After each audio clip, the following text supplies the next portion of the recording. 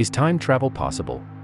Short answer, yes, and you're doing it right now, hurtling into the future at the impressive rate of 1 second per second. You're pretty much always moving through time at the same speed, whether you're watching paint dry or wishing you had more hours to visit with a friend from out of town. But this isn't the kind of time travel that's captivated countless science fiction writers, or spurred a genre so extensive that Wikipedia opens a new tab, lists over 400 titles in the category Movies about time travel. In franchises like Doctor Who, Star Trek, and Back to the Future, characters climb into some wild vehicle to blast into the past or spin into the future.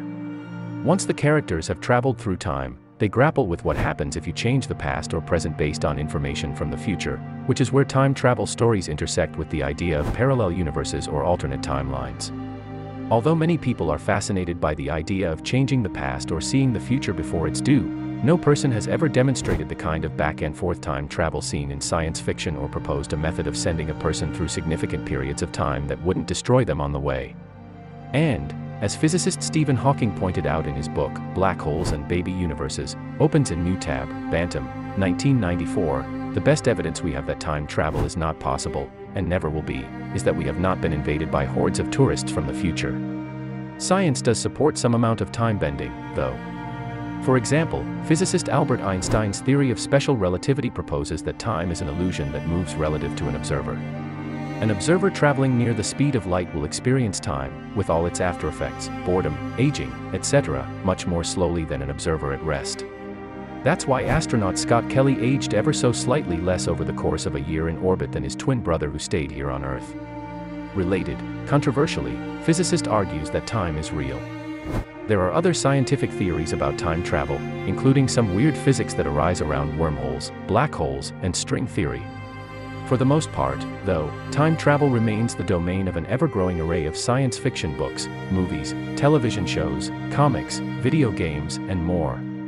Although many people are fascinated by the idea of changing the past or seeing the future before it's due, no person has ever demonstrated the kind of back-and-forth time travel seen in science fiction or proposed a method of sending a person through significant periods of time that wouldn't destroy them on the way.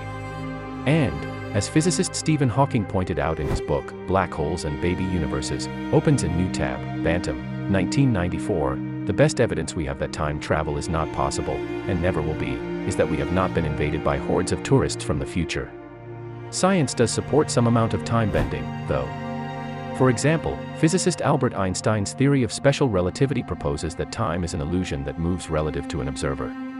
An observer traveling near the speed of light will experience time, with all its aftereffects, boredom, aging, etc., much more slowly than an observer at rest. That's why astronaut Scott Kelly aged ever so slightly less over the course of a year in orbit than his twin brother who stayed here on Earth. Related, controversially, physicist argues that time is real. There are other scientific theories about time travel, including some weird physics that arise around wormholes, black holes, and string theory.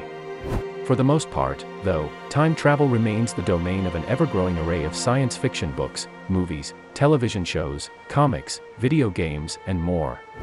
Although many people are fascinated by the idea of changing the past or seeing the future before it's due, no person has ever demonstrated the kind of back-and-forth time travel seen in science fiction or proposed a method of sending a person through significant periods of time that wouldn't destroy them on the way. And, as physicist Stephen Hawking pointed out in his book, Black Holes and Baby Universes, opens a new tab, Bantam, 1994, the best evidence we have that time travel is not possible, and never will be, is that we have not been invaded by hordes of tourists from the future. Science does support some amount of time bending, though. For example, physicist Albert Einstein's theory of special relativity proposes that time is an illusion that moves relative to an observer. An observer traveling near the speed of light will experience time, with all its aftereffects, boredom, aging, etc., much more slowly than an observer at rest. That's why astronaut Scott Kelly aged ever so slightly less over the course of a year in orbit than his twin brother who stayed here on Earth. Related, controversially, physicist argues that time is real. There are other scientific theories about time travel, including some weird physics that arise around wormholes, black holes, and string theory.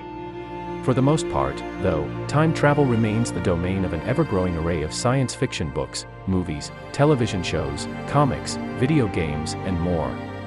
The difference that low Earth orbit makes in an astronaut's lifespan may be negligible, better suited for jokes among siblings than actual life extension or visiting the distant future, but the dilation in time between people on Earth and GPS satellites flying through space does make a difference.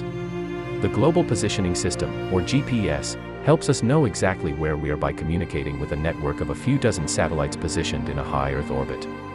The satellites circle the planet from 12,500 miles, 20,100 kilometers, away, moving at 8,700 miles per hour, 14,000 kilometers per hour. According to special relativity, the faster an object moves relative to another object, the slower that first object experiences time. For GPS satellites with atomic clocks, this effect cuts 7 microseconds, or 7 millionths of a second, off each day, according to the American Physical Society publication Physics Central.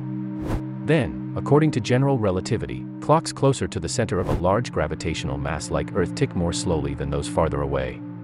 So, because the GPS satellites are much farther from the center of Earth compared to clocks on the surface, Physics Central added, that adds another 45 microseconds onto the GPS satellite clocks each day. Combined with the negative 7 microseconds from the special relativity calculation, the net result is an added 38 microseconds. This means that in order to maintain the accuracy needed to pinpoint your car or phone, or, since the system is run by the U.S. Department of Defense, a military drone, engineers must account for an extra 38 microseconds in each satellite's day.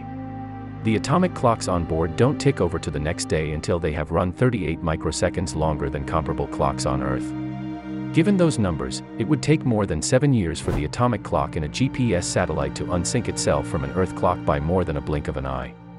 We did the math. If you estimate a blink to last at least 100,000 microseconds, as the Harvard database of useful biological numbers does, it would take thousands of days for those 38 microsecond shifts to add up. This kind of time travel may seem as negligible as the Kelly brothers' age gap, but given the hyper-accuracy of modern GPS technology, it actually does matter. If it can communicate with the satellites whizzing overhead, your phone can nail down your location in space and time with incredible accuracy. General relativity might also provide scenarios that could allow travelers to go back in time, according to NASA, opens a new tab. But the physical reality of those time travel methods is no piece of cake. Wormholes are theoretical tunnels through the fabric of spacetime that could connect different moments or locations in reality to others. Also known as Einstein-Rosen bridges or white holes, as opposed to black holes, speculation about wormholes abounds. But despite taking up a lot of space, or spacetime, in science fiction, no wormholes of any kind have been identified in real life. The whole thing is very hypothetical at this point, Stephen Su, a professor of theoretical physics at the University of Oregon, told Space.com's sister site Live Science, opens a new tab. No one thinks we're going to find a wormhole anytime soon.